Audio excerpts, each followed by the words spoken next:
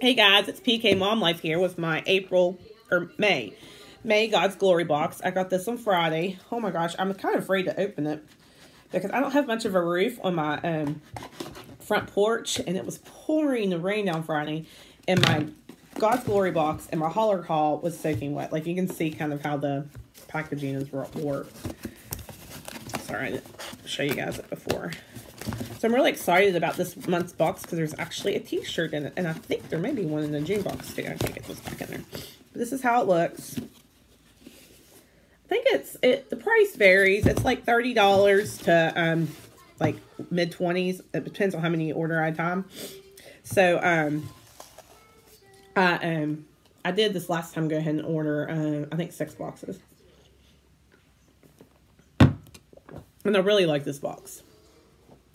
So you open it, and it looks like this. There's normally like a wearable, a shareable, and some other item in it. And they're all like Etsy type items that you would find on Etsy. It's Christian artists from CDs. I guess that you could get food. I haven't got any food yet, like snacks. I've got bracelets, bookmarks, books, that kind of thing. So anyhow, there's open it, and it has 2 little note cards on the front. The first one says to live like Jesus, for it is by grace you have been saved through faith, and this is not from yourselves. It is the gift of God, not by works, so that no one can boast. And it's from Ephesians chapter 2 verses 8 and 9. And then the front of it has, it says new selection, lower prices, same high quality. Use coupon code SAVED for 20% off plus free shipping. I don't know what kind of stuff they have. I guess we'll find out. And then also you get this box from, or this card from God's Glory box. And it has a verse on it. It says Psalms 96.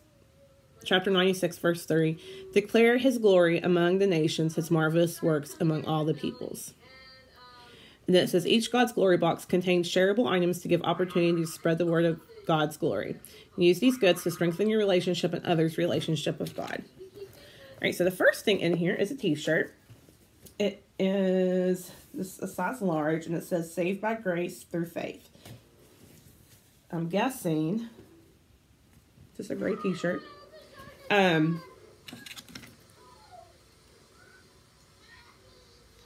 What's the same verse?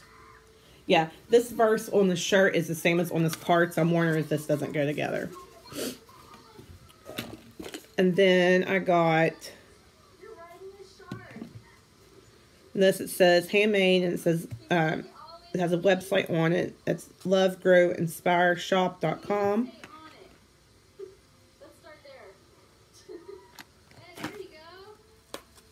Is this washi tape? I've never actually used washi tape, so I don't know. Like, is this washi tape? I've never used washi tape or bought any, so I don't know what it actually looks like. Oh, it's a keychain, and it says Love Wins. I like that.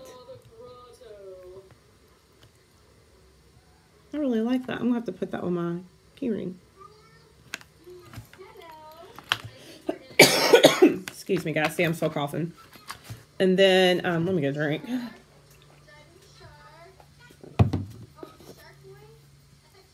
And there is a tube of chapstick in here, and it says Praiser. And then it says Jesus, dude. That's funny. Let's see what. And then it has Psalm 35, verse 28 on there. Also. Let's see here what this smells like. I don't know if it's any good. I'm kind of particular about my chopsticks. I'm a Burt's Bees girl. And then the chapstick brand has a peppermint out like at Christmas time. I love it too. Kind of has a mint flavor. A little bit I can smell. And it's just like your normal chopstick. Okay. And then the next thing in here, it says you are loved. And it's from Zephaniah chapter 3, verse 17. Well, you're just going to have to deal with it. because he can't hear his movie. You can go in the playroom and watch it if you can't hear it in here. Oh yes, it's 2 little cards. Oh, this would be nice to send somebody in the mail. So you got 2 of them. This is the shareable item. Oh, so it doesn't open. I thought it opened. But it just says on the back, it has a verse. And the verse is, "For the Lord your God is living among you. He is a mighty Savior. He will take delight in you with gladness. With his love, he will calm all your fears. He will rejoice over you with joyful songs." I like that. I like that a lot. And then it says, like in the corner here, it says Petunia Diaries. So I'm guessing that's the company, because there is like a little, shaky. I think my sugar is low. Little business card. Petunia Diaries, from our heart to yours. How pretty is that? It's just very calming looking. And then the website is www.petuniadiaries.com. And the last thing in here, let me get it out. Oh, it's still wet. It sucks. It says the Creative Prayer Journal. It's a 21-day prayer challenge to experience meaningful conversations with God. And it's by Kim C. Stedman. And it's the top of the pages. Look, they're still wet.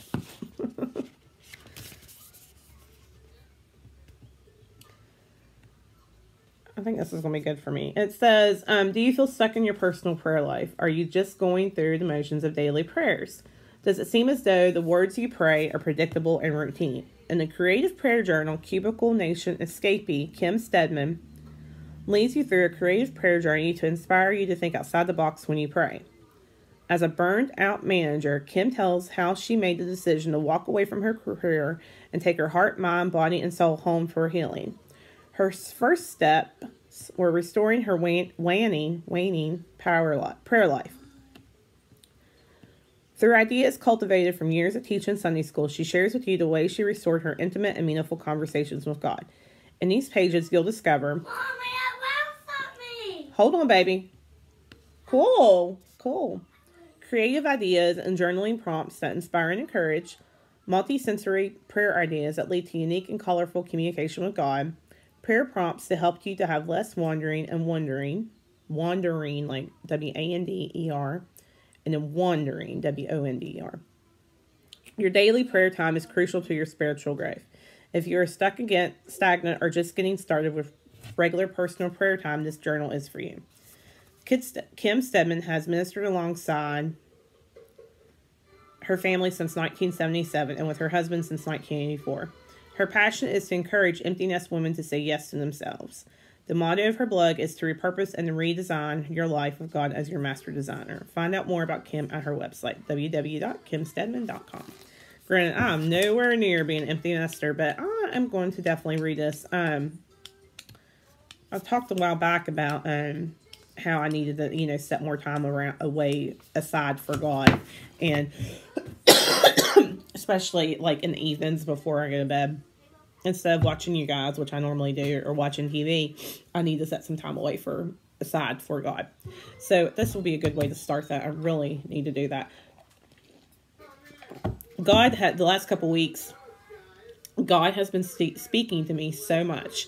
Like, if you guys watch my videos, and you guys know I'm going through some stuff. I'm having some financial issues, and there's a lot of stuff going on also just with my personal life.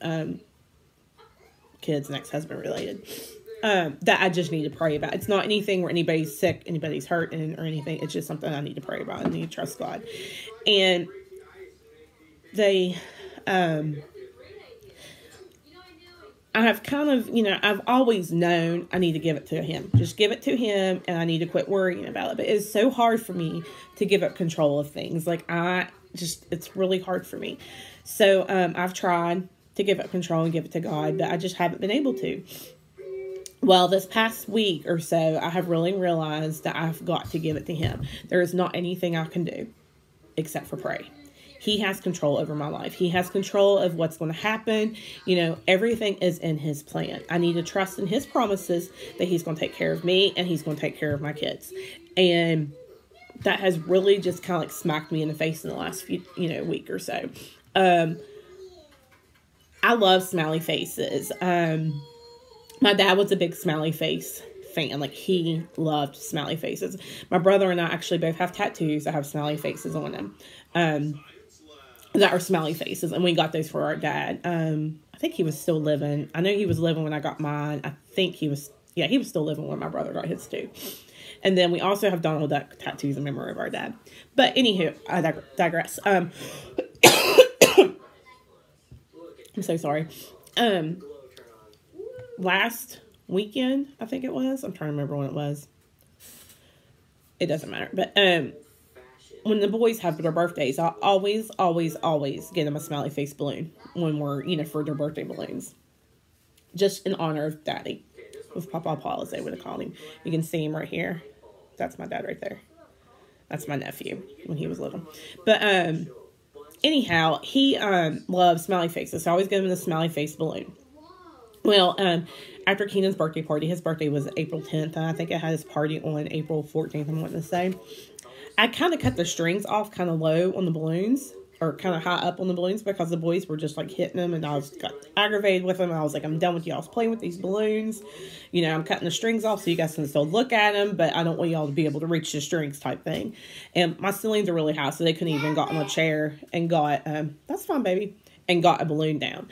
So, anyhow, are there still balloons in the playroom, Keenan, on the ceiling? Or did Mama take them down? Go look for Mommy. So you have this one balloon was a smiley face balloon. When we woke up one morning, okay, yeah, there's still some in there. But I woke up one morning and the smiley face balloon had worked its way into the living room from the playroom where they were at. Well, it just kind of was like floating around. You know how balloons do. Well then, and these are the lanyard, is that how you say them? Whatever the silver balloons are, they're like the foil ones. And then like that evening, it had worked its way upstairs. And it was like following us around my upstairs in my house. And I told the boys, I said, that's Papa Paul. He's, telling us, letting us know that he's here with us. And yeah, he is letting us know he's here with us and that he's watching over us still. Well, you're all right. You'll just have to wait. I'm talking. So it kind of freaked out Parker. But Keenan thought it was cool. And at one point, like, I had went in to check on the boys. Like, they were being kind of rowdy before they went to bed. They were laying in bed already. And went in there, checked them. And the balloon had worked itself between, like, the wall and their bed. Right beside where Keenan was. So I thought that was cool. So, but anyhow, that was kind of like my first sign. And then the other day, I was in my jewelry box and looking for some earrings to wear. And didn't pay any attention. And laid out... I'm assuming this is what happened. I don't know for sure this is what happened because I don't remember, it being there. But I'm assuming that I had pulled out this pen and laid it on my dresser, top of my dresser. And came home that evening. I was like, oh my gosh, I don't remember this being here. And it was a smiley face pen that had like a little Donald Duck sticker on it that I actually wore at Dad's funeral. And I was like, that's too weird. I don't remember that being out there in the morning, when I was getting ready and stuff. So I was, I really felt like that was Daddy saying, Tiffany, I'm here. And then Sunday at church, I have this app on my phone. It's called Sprinkle of Jesus. And it will send you like little motivational quotes, scriptures and stuff throughout the day. And I was sitting there in church and I was on call for work. So I looked at my phone and I had a message from this app. And it was my favorite Bible verse, which is Exodus 14:14. And it says, be still and let the Lord fight for you. Excuse me. And that's kind of been my life motto for the last, 3-4 years. I even got the tattoo that says be still last year. It was like around this time, June, July last year. You walk around. You don't climb over the back of the furniture like that, baby. So anyway, I saw that come up. And that's not like a popular verse that people, typically have as a favorite verse or anything. Something that you see on, like wall art and that type of thing. Well, then we were singing a song at church that we sing all the time. I can't think of the name of it. I just keep thinking of this one line in it. And it says, "You are my only defense," is the line out of the Bible, or out of the song, that really touched me. And I got to thinking, I was like, you know what? God is my only defense. You know, I don't need any other defense than him. You know, I don't need the most expensive lawyers. I don't need stuff to defend me and my kids. You know, guys, do you understand what I'm trying to say? He is my defense. He is going to take care of me. He's going to take care of this little guy, and he's going to take care of his big brother. And he's going to work everything out for our good. And hello, I'm Papa. I know God is watching out for us. And I know that within time, you know, things are going to work out for the best for us. So, you know, even though life can suck right now, I am blessed, and that's what matters, you know. And God loves me, and I love God. I know God, and I know that when, you know, something does happen to me, I'll be going to heaven. There's no doubt in my mind about that. So anyhow, that's just my little touch of witnessing today. I hope everybody has a great day. Like, it's Monday, May 7th.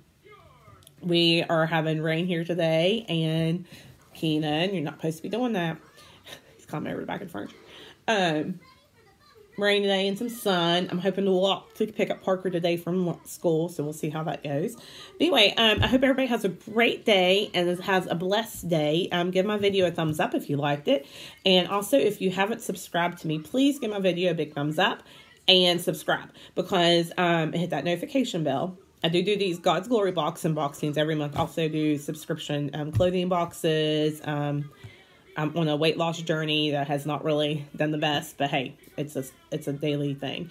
And then what else do I do? So I record about it, and then there's other stuff. So anyhow, my birthday is at the end of the month. It's May 30th, and my goal, I'll be 37. My goal is to have 100 subscribers by my birthday. Well, it's May 7th, and I think I'm at 95. I want to say. Let me see. And so I would really like to have 100 by my birthday, but my big goal was 137. Yeah, I'm at 95 subscribers. So, if you guys could help me out and just subscribe, I'd really appreciate it. Just help me reach my goal. So anyway, I hope you guys have a great day and a blessed day. And remember, God loves you. Bye-bye.